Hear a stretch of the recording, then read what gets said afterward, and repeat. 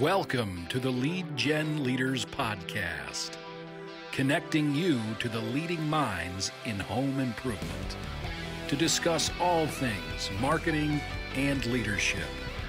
And now, your host, Kyle Powers.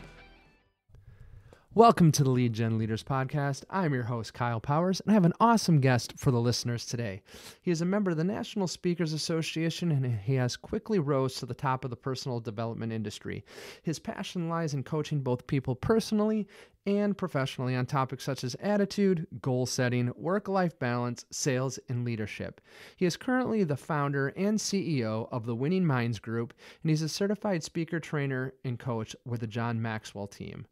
I was blessed to have him as a personal coach for a while, and I'm sure you are going to get a lot of great advice on growth and leadership today. I'd like to welcome to the show, Matt De La Cruz. Hello, Matt. Hey, Kyle, how you doing? I'm doing well. How are you today? I am blessed. I'm highly favored. What a beautiful, beautiful way to start 2021. Absolutely. Couldn't agree more. Hey, really appreciate you coming on the show today. Super excited to have you on the show and introduce you to my listeners. But before we really get into, the episode and discussing, personal growth and leadership and things like that, could you give a little background to the listeners, who you are, where you've come from? Yeah, sure. It's interesting that you say that because just any interview I'm doing a lot of podcasts right now, but even back prior before COVID, I was doing a lot of radio interviews and TV interviews, and as I was traveling across the country and promoting events, and people always used to say, how did you start out? Or some people even heard my story, and they used to say that they used to feel sorry for how I grew up. And, I grew up in California, Orange County, Huntington Beach, surfer, beach bum, raised in obscurity by one of the most negative men in the world, happened to be my father, who was an alcoholic, physical abuser, verbal abuser. And at the ripe age of 17, I remember it vividly because I woke up that morning and he said, today you're an adult, pack your stuff and get the hell out of the house. And I looked at him and saying, well, where do you expect me to go? He said, that's not my problem. So I packed up what I owned at the time. My assets were my surfboard, of course, sleeping bag, my clothes, and I got my 1960 Volkswagen and I drove to the beach. And I lived on the beach and slept under the pier in Huntington Beach, California. Did that for about 14 months. And back then it was cool because we were called beach bums. Today we call them homeless people. And needless to say, as I go through the interviews and I tell my story, people used to say, well, I felt so bad for you about growing up. And I said, why would you feel bad about me growing up the way I grew up? And they go, well, because you were homeless. You didn't, you dropped out of high school at 17. You didn't finish school. And boy, I just felt so bad for you. I said, that's one way of taking it. I could have played the victim, but I chose to play the victor. And they go, well, what was so positive about it? I said, think about it. I'm 17 years of age. I have beachfront property. I pay no taxes. I'm unemployed, so I pay no income taxes. I wasn't married, had no relationships. I didn't have to worry about kids or a spouse.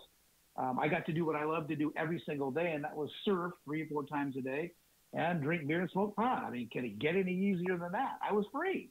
And they always say to me, they say, wow, I've never looked at it that way. I said, most of us aren't programmed that way, but my upbringing got me to see the good in everything versus the negative. So we all go through that life, Kyle. We play the victim or we play the victor. And that's how I started out. And then great fortune came my way, and I met the first man that changed my life was Zig Ziglar. He taught me about goal setting, taught me about attitude. Then Tom Hopkins comes into my life, and he's the one that taught me how to sell. And then Jim Rohn comes into my life shortly after that, taught me about personal development. And he taught me about the quote that you always use. He said that the formal education will get you a job, but the self-education will make you a fortune. And I've always hung on to that my whole life. That was how I grew up. It wasn't anything glamorous, but it was definitely an experience.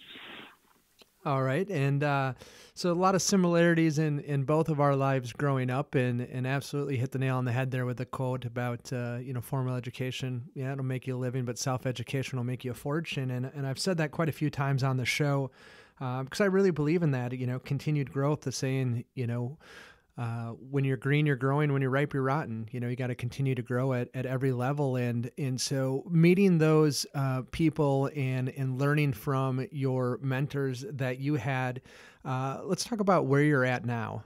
You currently own a company called the Winning Mind Group. Can you speak to the listeners about that a little bit. So years ago, when I founded the company 28 years ago, I had the great fortune before I even started my company that because I promoted seminars, I promoted Zig Ziglar seminars all over the country, Tom Hopkins seminars all over the country, and Jim Rohn seminars all over the country. And so when you used to go to these, if you ever saw a live event with a major speaker like the three that I represented, it was promoters like me that filled up the room. And I would fly into a city and I'd fill it up. And then as I started realizing it in my future with this company, that I realized that my products were people. And unfortunately, my products, because they were people, either they were going to pass on or they were going to retire eventually. And of course, that's what happened to Zig, and that's what happened to Jim Rohn. And Tom Hopkins, who's still alive, he actually retired back in 2014. But I knew that if I could ride their coattails, that I could build a brand off of these teachers and mentors of mine. That I wanted to be the person that carry on the legacies of their teachings. And that was one of the things they always said to me. They said, one thing about what you do, Matt, is you live what we teach. And this is why you promote our company. And this is why you promote ourselves. And to this day, when people ask me, what is the difference between you and any other speaker, trainer, and coach out there? And I say, what I teach is how I live, and how I live is what I teach. That's what's unique about what I do in my value proposition. So again, you can't teach what you do not know, and you cannot give what you do not possess. And that's when I founded the company, the Winning Minds Group, where I coach individuals. People that are just ordinary, all the way to billionaires. I work with multi-million-dollar companies to Fortune 5 companies, where I go in and teach them either leadership, sales, or personal development, the things that I was taught over the years. Now it's my job to carry on the legacy of what my teachers taught me with my own life experience and my twist on how I do it. And that's how I teach it. That's the Winning Minds Group. Yeah, absolutely. That's great. I, fully believe, and it's the same thing at our, coaching and consulting firm, is that, living what you teach. And that's, one of the things that separates us also is, when we come into a business and work with the client, we're out in the field generating the leads, with people, showing them how to do it, not just sharing theory, so to say, with them. These are tried and proven, and we live that, to every company that we're at. And, like with Tony in his own company, everything that we consult out to and teach on is things that, we improve on and continue to work on inside of his own retail business. So it's good to hear that. And that is a major separator, because I think, especially, with COVID and stuff, there's a lot of people you see online nowadays that are coaches and consultants. And, I'd have to venture on to say that a lot of them don't really have the experience nor live what they teach. They just found a way to, hopefully sell themselves into making some money. So I know I had you as a personal coach for a while, and that's what really drew me to you is, you're not really teaching me a theory. You're teaching me your life, what you live, and what made you successful. Yes, for sure. That's what makes the difference of it. And I always tell people, they say, well, can you coach me for a month? I said, well, it's 66 days to go through what we call the cycle of transformation.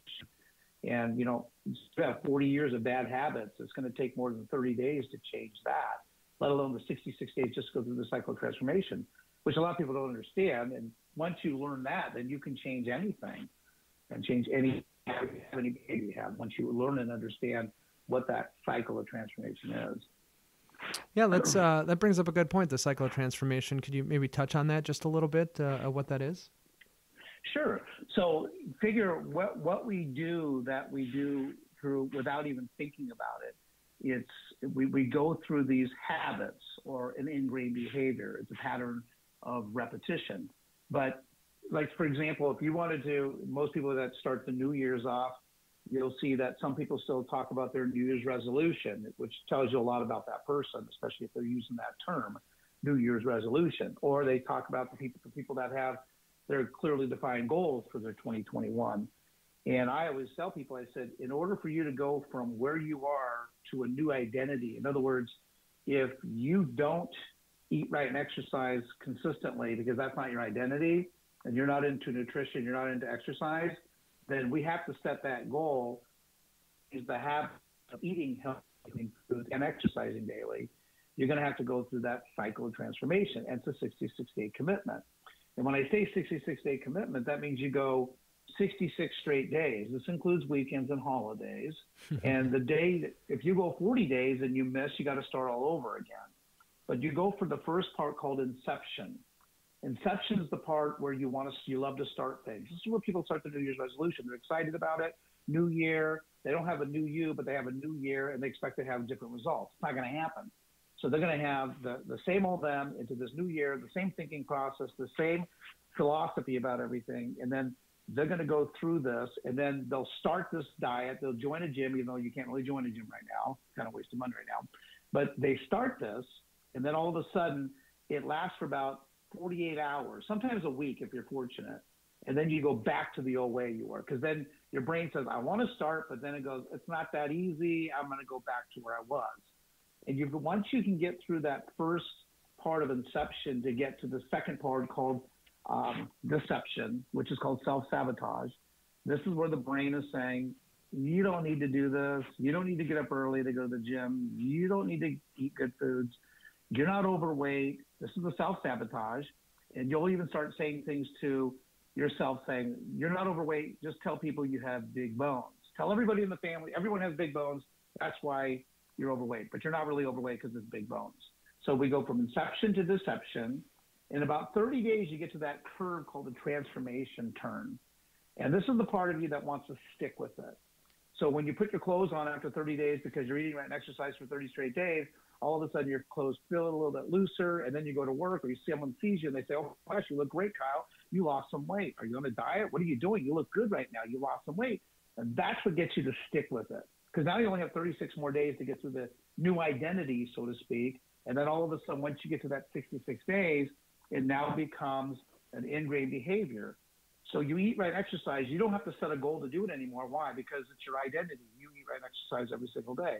It's the same thing with your paycheck. It's the same thing with spending quality time with your family. Everything in life, in order for you to go from who you are to what you want to be, you got to go through that 66-day cycle of transformation. And when I coach people, I get them to understand that. Because once you understand that, you'll know when you're in deception, you know how to push through and break through that fight of self-sabotage. Because that's what hurts most of us. We talk ourselves out of it instead of talking ourselves into it. There's the difference. Yeah, absolutely. And I think, correct me if I'm wrong, I'd venture to say that's the same in business too, when you look at adding a new marketing source or trying to change the culture in your business and do something different, that, it goes similarly through those same stages, I would have to say. Yeah, there's no doubt about it. People hate change. Humans don't like change. We like to live in the comfort zone. That's why we have the biggest middle class in any country in the world. In fact, we're the only country still left that exists that has a middle class. The other countries are rich or you're poor, but when you get to the middle class and you get to that average part, you're comfortable.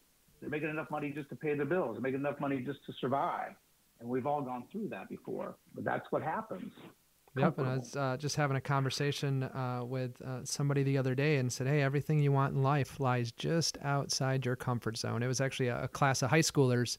I was able to present to a few of them about our industry, the home remodeling industry, and what jobs are available in our industry that aren't swinging the hammer, that aren't the building aspect. And so they were opened up to a whole new world of sales and marketing. And that's what I told them. I said, hey, as you grow and go, just know that everything you want is just outside that comfort zone. And if you're willing to get uncomfortable, life can get really great. Yep. In fact, Maslow says that we either step into growth or we step back into comfort, right? And life begins outside our comfort zone.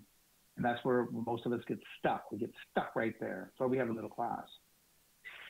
All right. So that was a great conversation on the 66 days there. Great point for the listeners at tackling anything in life. What's kind of the next step in, personal growth and development? Because I'm a firm believer that before you can lead and grow others, you have to kind of get to that point in your life, that you have that information to share, like you said, living it, right? And so, someone that is maybe looking to become a leader, in business, whether it's, leading a team of, 5 or 10 canvassers all the way up to, owning their own home improvement business and growing it to be like some of the giants with hundreds and maybe even thousands of employees. What's kind of that first steps in self-growth? When you talk about growth, let's look about the title doesn't make the leader makes the title.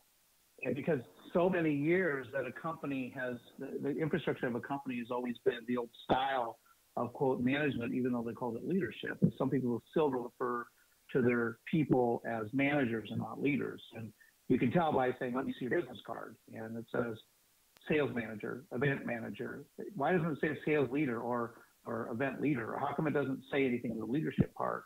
Because there's a huge difference between managing and leading. So many of the companies that I go in with, I work with Fortune 5 companies, Cisco Foods all over the country, and in Wisconsin as well.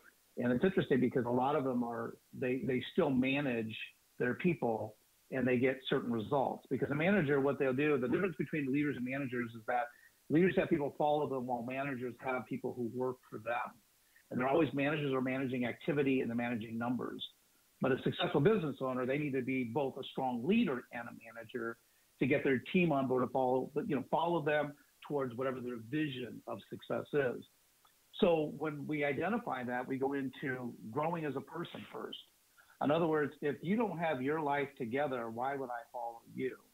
If we were to scale it down and rate somebody on as a leader of a scale 1 to 10, in my leadership ability, my leadership skills is a 9 or an 8, and you're a 6 or a 7, why would I follow a 6 and 7? I would never follow a 6 or 7.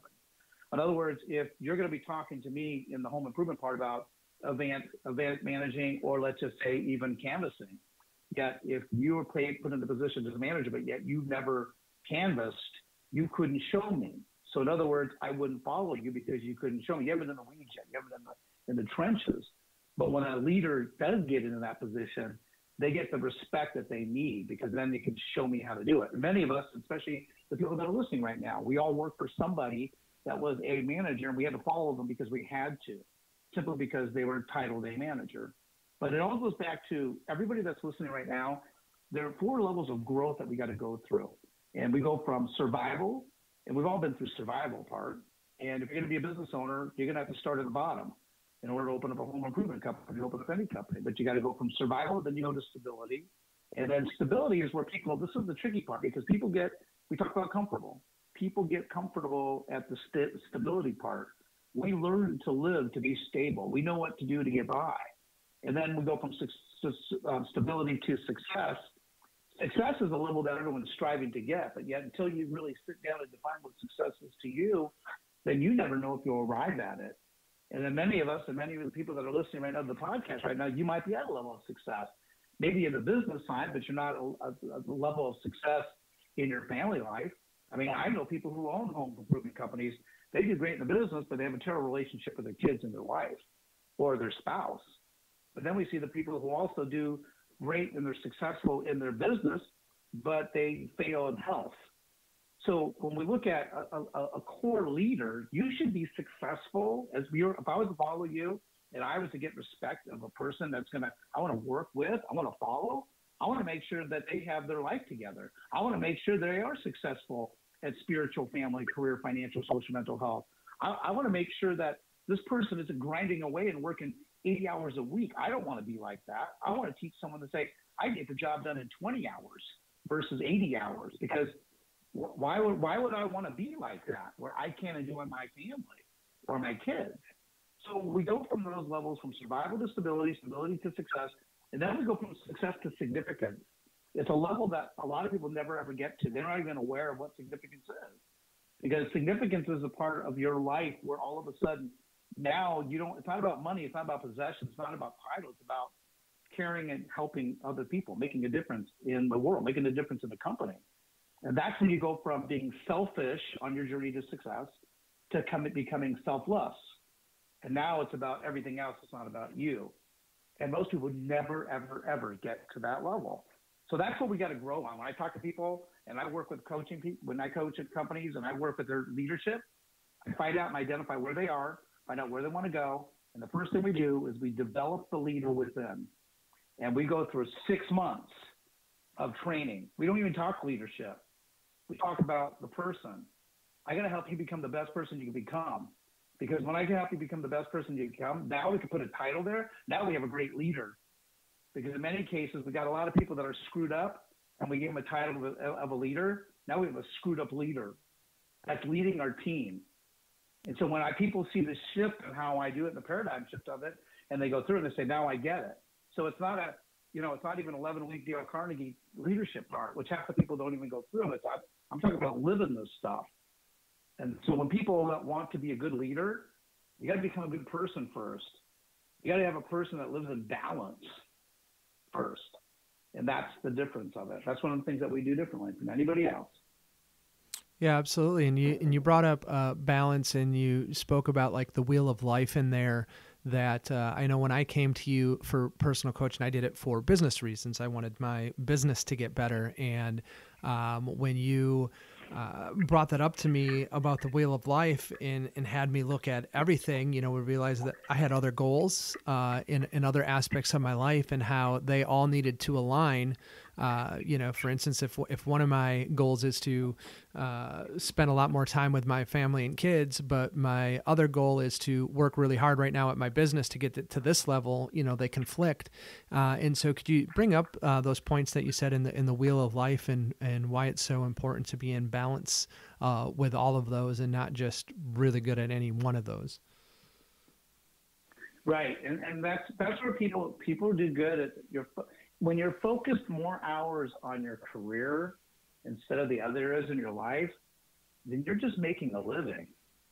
But when you're focused on all the other areas of your life, you're designing a lifestyle.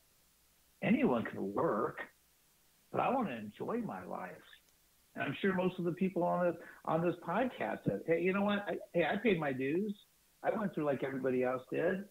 I had a company for years that I didn't get a paycheck. Everyone got paid with me. But I hung in there, and I'm telling you, once you do that, then you get to enjoy the fruits of your labor. But if there's no fruit because you're not building a strong enough trunk and that goes into the ground and the roots are down and you don't have the branches, it's not going to bear fruit.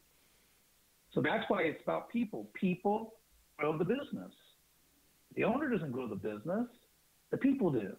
And you know that, or where you used to work at. Mm-hmm. Companies, people I talk to right now they've had this entrepreneurs. They can do it on their own because the owners never took care of the people that got them to where they are today. I see it all over the place. And it's sad. It's not about the owner, it's the people. The people grow the business. And so when you help your people become the best people they can become, it's not about the employee-employer relationship. It's about, do you have a personal relationship with these people? Do you know them as people? That's what a leader does. Seek first to understand, then to be understood. That's what happens. When I go into these companies and I don't interview the leaders, I interview the people and ask the people. I said, tell me about your leader. Oh, I hate the guy. Yeah, you find out real quick. Yeah, exactly what happens. Yeah, some of the best companies that I know, and when I say best companies, not necessarily the biggest companies, but usually the most profitable companies I know in our business right now are companies where leadership and ownership spend a lot of time on developing the people beneath them, not just in business. They spend time on finances, they spend time on health, and they spend time on family. They don't want you there 80 some hours a week. They want you to be able to do it, and have that balance with everything. And so that goes right along with that wheel of life. And when that's perfectly in balance, life is good, as you say. Yeah, that's exactly right. That's exactly right. One of the quotes I love by John Maxwell, he says that leadership doesn't happen in a day, leadership happens daily. And so when we go in to work with these companies and they want help on leadership and they say, well, how long is it going to take? I said, about 6 months. And they go, 6 months? Can't you get it done sooner? And I said, well, that's what you've done in the past. You've taken these people, you give them a title and you stick them in a microwave and you hit 30 seconds. In 30 seconds, you think you have a leader. What we do to create leadership is we put them in a crock pot and we let them marinate for 6 months. So what would you rather have? Leaders that have been marinated for 6 months and learning the skills and knowing how to treat people? Or do you want to stick someone in the microwave so every 30 days you're replacing that person? There's the difference of it. Absolutely. Leadership. And Matt, what would you recommend to the listeners that let's talk about that listener that's looking to grow, and maybe some books, some resources to get them started. What are some of your favorites? Peter Drucker was one of my all-time favorites, and he was the manager guru. John Maxwell even learned from him. Zig learned from him. Jim Rohn learned from him. A lot of people learned from Peter Drucker. Peter Drucker wrote a lot of books on management. And then when John Maxwell, who is obviously one of my favorite, I've been certified speaker trainer coach for John Maxwell now for 6 years. I wanted to plug into that brand and that name because of what he teaches. And he's written and authored 100 books. Not very many people that are still alive today that have written 100 books. But his claim to fame, and one of my favorite books that I teach out of, is the 21 Irrefutable Laws of Leadership. He teaches the 21 laws of leadership, and this is from Chick-fil-A to Delta Airlines to Google to Quicken Loans. I mean, I do a lot of the leadership training for some of these companies, but the 21 laws is the key where every leader and every manager on those teams, they're in sync with that. So I recommend 21 Irrefutable Laws of Leadership, the 15 Invaluable Laws of Growth by John Maxwell. That's the first book I started with. I put people through 15 weeks of that to go through and learn the 15 laws, from law number 1, the law of intentionality, to the law of contribution, which is law 15. And it's all synced in line to get these people to learn what we teach them, to live it, and then they have the right to teach it. So that's our concept, our philosophy in teaching. We learn it, we live it, we teach it. We learn it, we live it, we teach it. Because you can't teach it if you don't live it. Because I'll be the first person that will look at you and say, you don't live it. And that's how I learned. If you're living it, you're doing better than me, then I'll pay attention to you. But if you're not doing better than me and you're not living it, why would I listen to you? Right. That's kind of the concept of how I learned. So, I mean, there's a lot of good books out there that you can just go through. And I just tell your listeners, go to John Maxwell, 5 Levels of Leadership, leadership development 2.0. There's all different types of, just go to John Maxwell. If you Google leadership, John Maxwell's the number one thing that comes up. So in today's way of teaching, it's the way it is. And for all your listeners out there too, like John says, every teacher that teaches leadership or management, everything was straight from the Bible, no matter what you say. And that's one of the things I love about what John teaches, because he's a man of God, and he teaches the leadership principles that are spot on. It's good stuff. Yeah, absolutely. John Maxwell is definitely, I've quoted him many times on the show. My favorites, and I would say a good majority of the books that I have are his. Certainly have all of those. I was very lucky in his group to get the Leadership 2.0, autographed from him and noted to me and stuff. So certainly great books and great recommendations there. Also, the 5 levels of leadership, you had brought that up, position only, essentially, that manager that, hey, I'm your boss, and you have to listen because I'm your boss. That's my title. And right. to learn, I mean, that opened me up so much when I learned that is the initial level. That is level 1. And you don't get that level for very long. You have to engage and get into the next levels to continue to grow and become that great leader that has a great team. Could you maybe touch on that a little bit? Sure. So it's one of the things, it's the basis that I start with. And then I go in there, I have to analyze these companies. I got a new client, I have to go in. It's a medical company, and I'm going in on it. And I started a 10-week program with them. And the first thing we do is a program that I have written. It's called Unleash the Leader Within. And so I want to find out what the leadership skills are. But I usually find out based on, are they managing their people or are they leading their people? It's the first thing I distinguish. And then I go through and I'll pick, there's 6 leaders in this particular group that I'm talking about, from the president all the way down to the VP of sales. And so I ask them about how many people they're leading. And then I always ask that, I'll ask them open table with the whole group. And then everyone will say themselves, and I say, okay, so that's how many people you lead. And then some people will say, I think I manage 4, maybe 6. And I'll say, well, how many kids do you have? They say 2. I said, are you sure? So you don't know if you manage or lead 4 or 6. You're specific. So what bothers me is if you don't know if it's 4 or 6, then that means you're losing 2. What if you're the shepherd and you lose 2 of your sheep? I mean, it's the same thing in leadership, right? Right. So it helps you determine, are they at level 1? And I ask them, I go, let's go through the people that you lead, and you write down with them, and I'll take them to the level. Level 1 is position.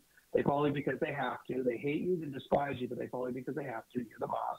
Level 2 is permission, right? Relationship. They follow you because they want to, and they have some type of relationship with you. Level 3 is production results. They follow you because of what you've done for the organization, which is a key point. Where have you been in the trenches? Have you done this before? You're trying to tell me what to do. Have you show me how to do it? And then level 4 is the goal, to get everybody up to level 4, which is called people development, reproduction. People follow you because of what they've done, what you've done for them. And what that comes into play is, so I give every single one of the people that work on my team the wheel of life. And the same thing that I take with clients. Go through the wheel of life. Let's rate yourself on a scale of 1 to 10. Go through those 7. Let's find out where you are. Take the 4 levels of growth. Let's find out where you are, because each leader needs to know where their people are. If I'm leading 7 people and 7 of my people that I'm leading are in survival mode for some reason, then I need to help them get out of it. But if I look at the wheel of life, I can checkpoint right there. Here's where they're in survival because they have bad relationships with their family, or they're in a bad relationship with their marriage, or financially, they're financially destitute because they have so much debt. As a leader, I'm going to help them if they want me to. I'll help them get out of debt. I'll give them a book called Financial Peace by Dave Ramsey and say, here's how I did it. Here's how I did it. Let me show you if you want me to. So people now follow me because of what I've done for them. I've got them out of debt. I've got the relationships in their family right. I got their health back on track. So I've helped them as the person. So the end result to get to level number 5, which is called the pinnacle, the top of the top, the heap of the heap, or also known as respect. They follow you because of who you are and what you represent. So if we can get 70 to 80%, all of you, the managers, owners out there, leaders, whatever, if you can get 70, 80% of your people to follow you because of level 4, then you're doing awesome. And when you get to level number 5, you never claim you're at level 5. Your people will declare you at level 5. That's when you're not at level 5. But my goal is to get people to go from level 1 to level 4. And when someone first hires on, they're level 1. Now your goal is to get them to level 4. But if you have 10 people that you lead right now, and you only have, let's just say, 1 person at level 4, everyone else is between 1, 2, and 3, you got to bring people up. In order for you to go up, you got to grow up, and you got to grow your people up. Absolutely, and I think process works.